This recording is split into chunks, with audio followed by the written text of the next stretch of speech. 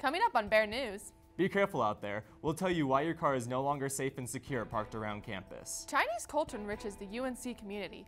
We have the details on the prep for the upcoming Lunar New Year. New Year itself starts on the 10th of February, so coming up here. Greeley is a very diverse community, but we will tell you, what is Greeley known for?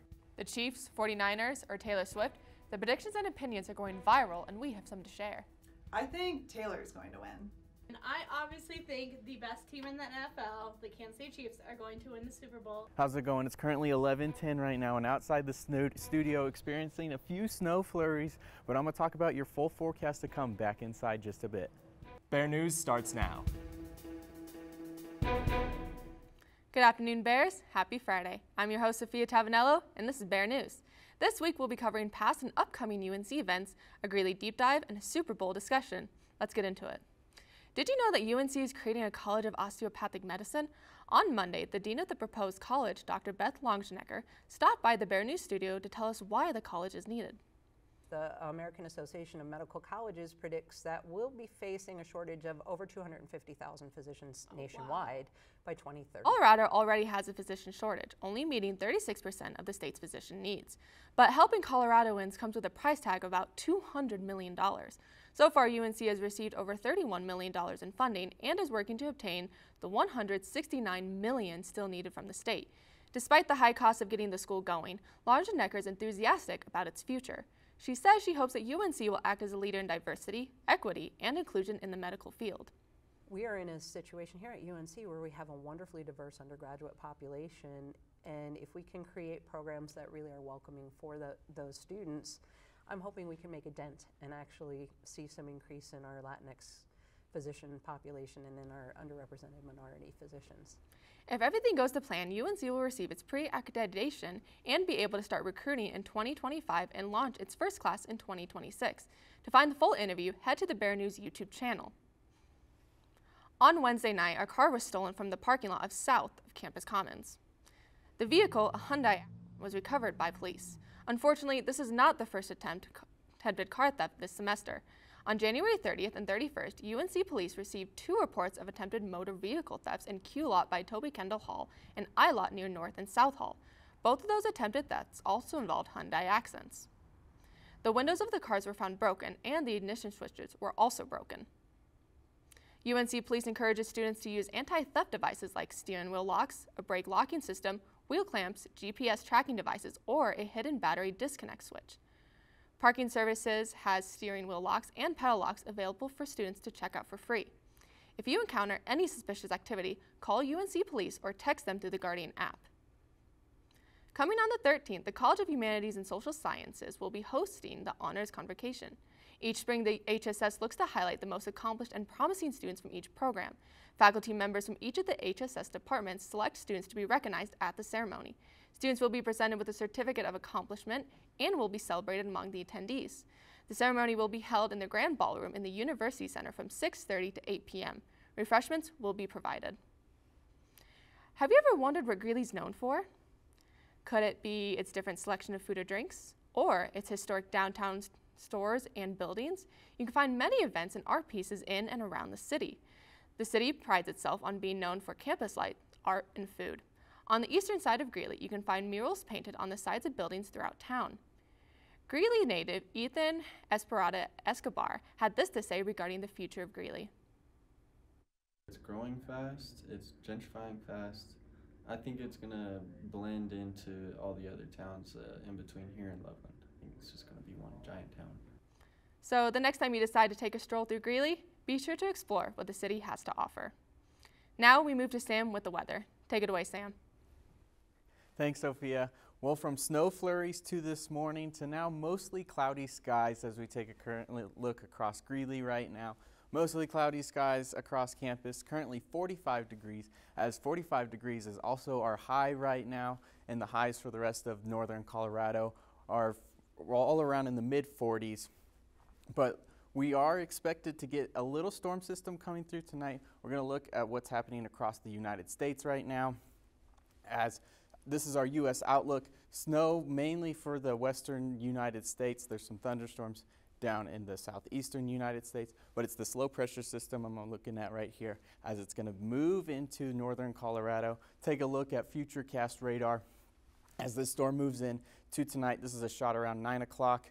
Snow expected to hit Greeley, so by midnight tonight, we could expect to see around a ½ an inch of snow to maybe even an inch of snow for the Greeley area. But as you wake up tomorrow morning, tomorrow is going to be our big snow day for most of Colorado, actually. So morning lows are going to be down into the 20s, but our highs are also going to be in the 30s, as Greeley's high tomorrow is looking to be 35 degrees. And as we take a look at Futurecast for Saturday, this is where mainly the snow will come for Colorado. Taking a wide shot here, as you can look at most of Colorado, what I'm tracking is a low pressure system down south of us in Arizona and New Mexico is going to be pushing up snow to the north of us, but we also have that low pressure system, as I said, from tonight bringing in the snow. So taking a closer look at everything, this snow track right here is what I'm tracking, and it could bring us a lot of snow, but by Sunday, it should fizzle on out. So by Sunday morning for your Super Bowl, it should be nice and sunny. But taking a look at the U.S. for Saturday, just to show you, most of Colorado is getting that snow. There's still thunderstorms down in the south, but it's that low pressure system that's going to be moving through and sandwiching that snow for us. So how much snow are we going to be getting?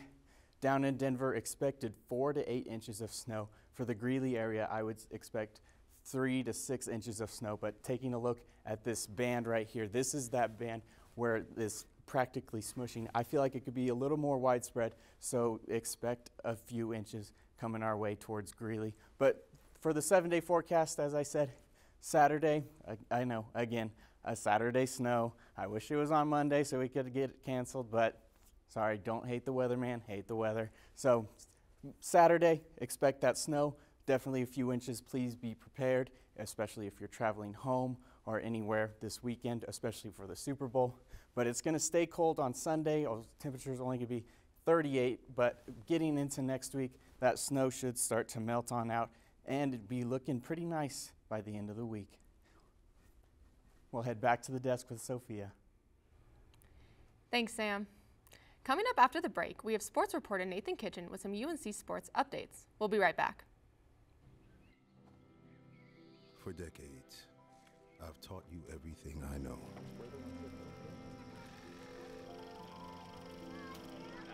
How to safely build a fire. How to control the flames.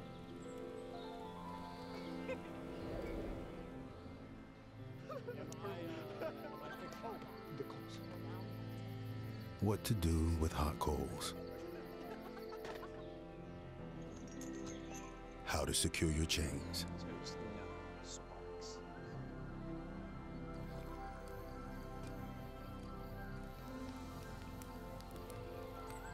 But I can only teach wildfire prevention. Only you can prevent wildfires.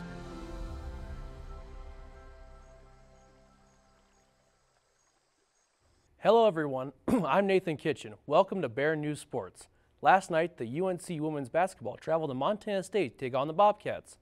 The Bears only scored 12 points in the first half. They went on to lose 40-61. Redshirt junior Seneca Hackley led the scoring with 10 points. Freshman Tatum West followed with 9. Senior Delaney Byrne came in with 6. The Bears will travel to play Montana Saturday at 2 p.m. at Dahlberg Arena. Last night, the UNC men's basketball took on Montana State at home.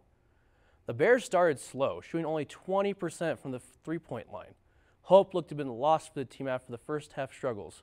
Once the second half began, the Bears were able to switch gears, coming back from being down 47-57. The last minute proved to be fireworks as both teams scored on every possession. A last-second Hail Mary from the Bobcats was intercepted by the Bears. Once the dust had settled, the clock struck 0 for the team. The men pulled off a tough win with a final score of 73-70. 5 players were in double scoring for the team. DeJour Reeves led the team with 21 points off the bench. Senior Jaron Ridley and junior St. Thomas followed with 12. Graduate student Riley Abercrombie and sophomore Brock Wisney came in with 11 points. The Bears will host Montana Saturday, 2 p.m. at the Bank of Colorado Arena. That's it for sports this week, Bears. I'm Nathan Kitchen with Bear News Sports. Up next, we have reporter Drew Peters with a special UNC music update. Take it away, Drew. Thanks, Nathan. Ever heard of the ankle biters? I'm not talking about the small, annoying bugs that cover your ankles in little bite marks. I'm talking about a brand new music group launching right here at UNC. This week, I got the chance to check out one of their rehearsals. Bear News will be following up on this. Oh.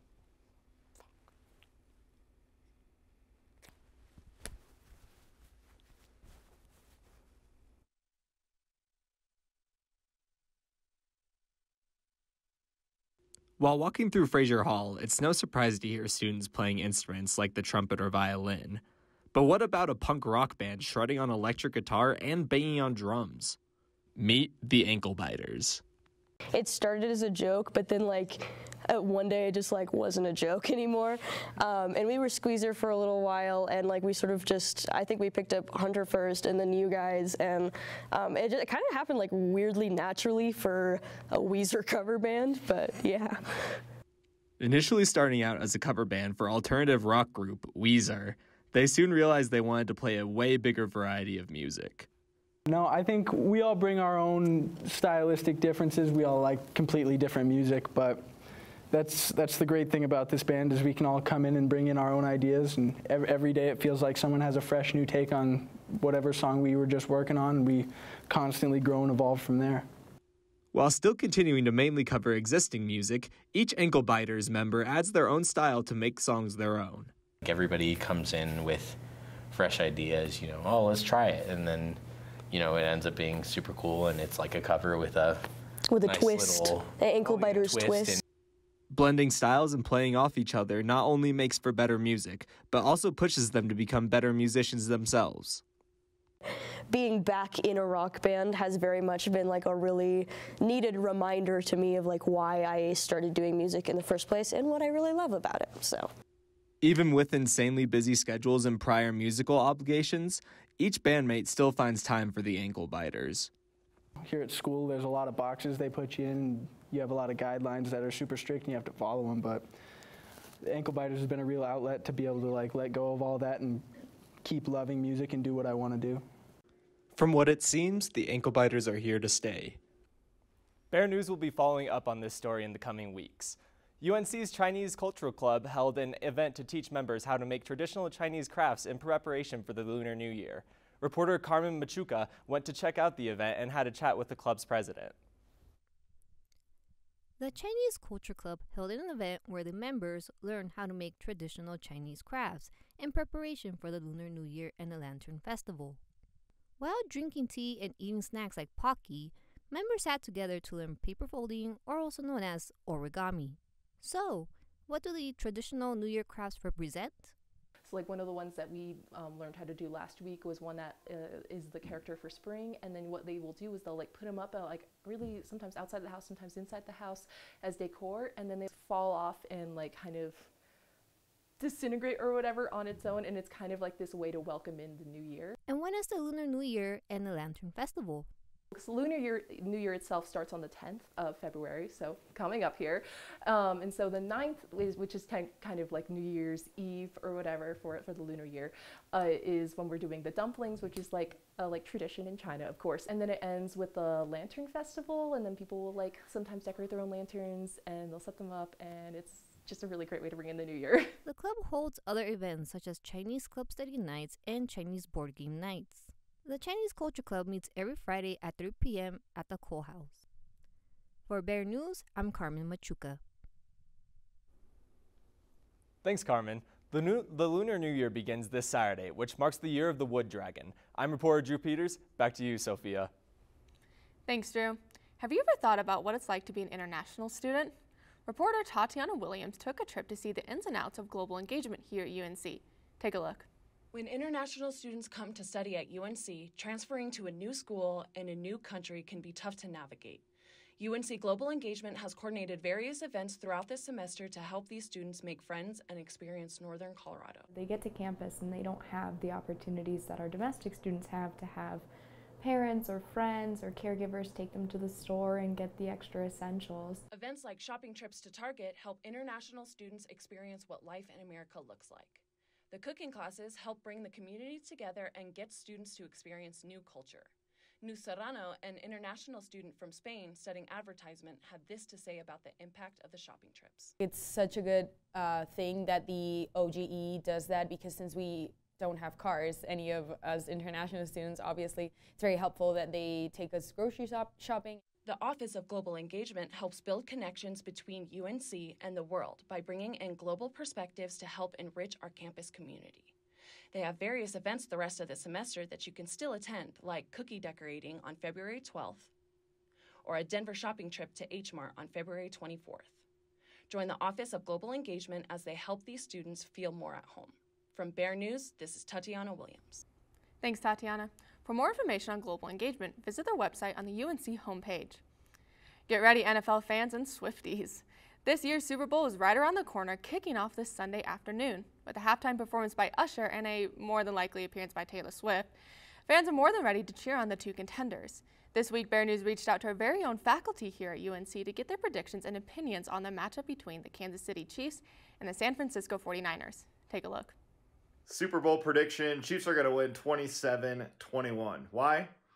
Pretty simple. Patrick Mahomes. My Super Bowl prediction is that Usher is going to fall off the stage. I think Taylor is going to win in our hearts. I think the one who will win at the Super Bowl will be capitalism. And I obviously think the best team in the NFL, the Kansas City Chiefs, are going to win the Super Bowl yet again. I'm an added bonus that probably Taylor Swift will be there too, but I think they're going to blow it out of the water. Personally, I'm just watching for the halftime performance and commercials, but yeah, football. That's it for this week, Bears. I'm your host, Sophia Tavanello. Have a super weekend, and we'll see you next time.